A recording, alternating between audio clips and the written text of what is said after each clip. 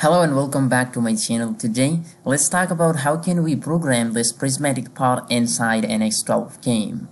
So let's get right into it. Before starting the video, if you are new on my channel, so make sure to subscribe to the channel to be part of the conversation. Thank you.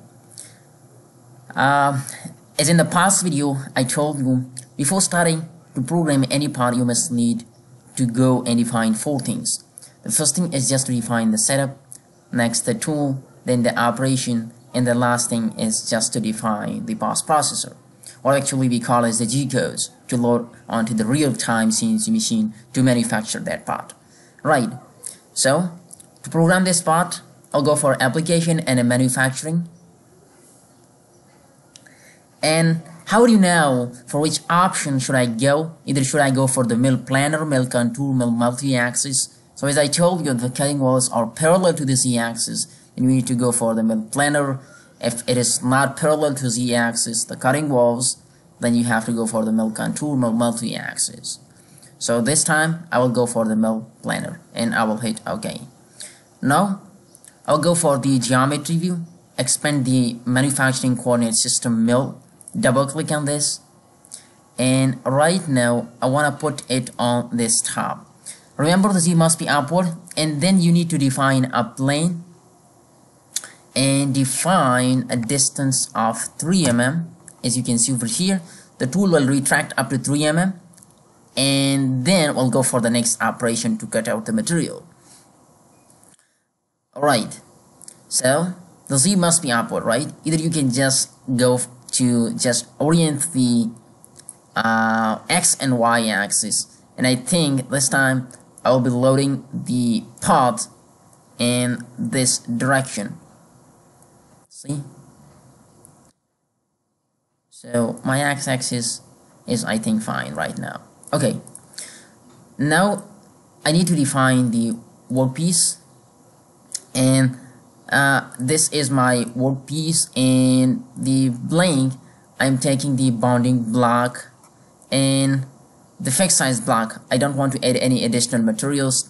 If you want to do the facing operation, you need to add extra materials to the Z-axis, like 1 mm, as you can see over here. See, but now I don't want to add any materials, and I will hit OK. Now you can apply the check, the Y's, the fixture, and then you just want to clamp this part, but right now I don't want to be. You can define the cutting materials that you want to be cut with. Okay, the next thing is just to define the cutting tool. For create a tool, I'll go for the mill planer, air mill, and then I want to go for 8 air mill. Okay, now I'll go for the 8 air mill, no base radius, and water length is this one, and the flute length is 45, number of flutes 4, and the materials you can define the carbide and HSS, high speed steel. You can define the tool number 1, and you can just define a holder tool from the library. I'm doing the milling operation, and we'll go for the medium compensation tool holder, and I'll hit OK. And once you define the tool with holder, right now it's time to define the proper operation. I'll go for create operation, mill planer. It is a prismatic part, and I can machine this part with simple 3-axis, right?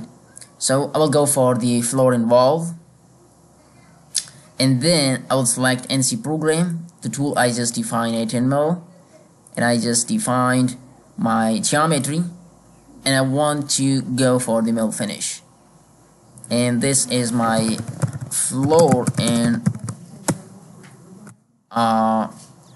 floor, you can name it, floor and wall finish with 8 mm, and I'll apply, or you can just floor and wall. The specified name contains illegal characters. Okay, floor and valve. Okay, I just named it, And right now, let's specify the cutting area. I'll specify this floor and this floor. Okay, automatically it will detect the walls. If don't, you have to check this out. Automatic walls like this.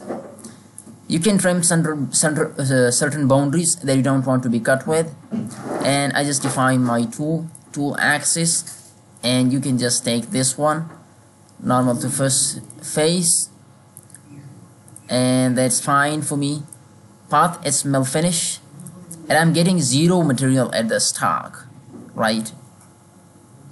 And right now I'll go for the cut region containment and follow the path. Step 4 is constant, and this time I'm going to take a step, or I taken the tool of 8 mm, so step, or this was 12, depth per cut is 1 mm, and cutting parameters, I will go for the climb cut at finish passes 1, and millimeter I want to add a finish pass of 0.2. And stock, I don't want to remain any stock containment, and more. Okay, so then I'll go for the feed and speed,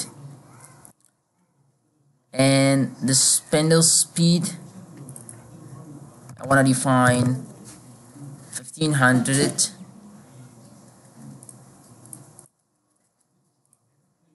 and the cutting feed is 1200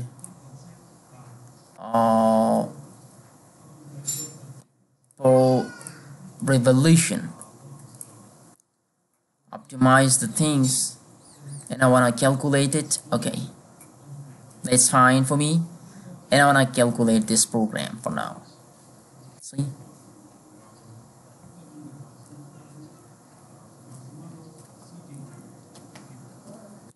so the program has been generated right now. If I look at here, so 1 2 3 4 5 6 7 8 9 10 and 12, right? So I'm going to cut this region in 12 portion as I given. For blank thickness, it's mean this cutting depth, right? I wanna go for the fit, and I wanna go for the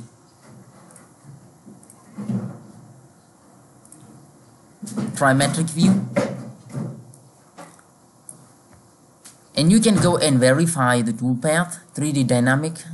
Slow down your speed and go.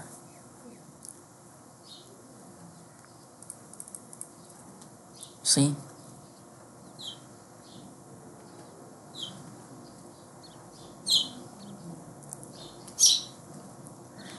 and once you're done with this, then finally what to do is to select this program and go for the post processor, then select 3 axis and hit OK, right?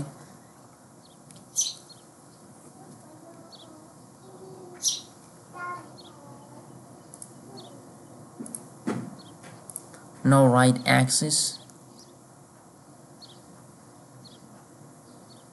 Okay, anyway, so this is how you can create the post processor, create a program, and so on, right? So thanks for watching.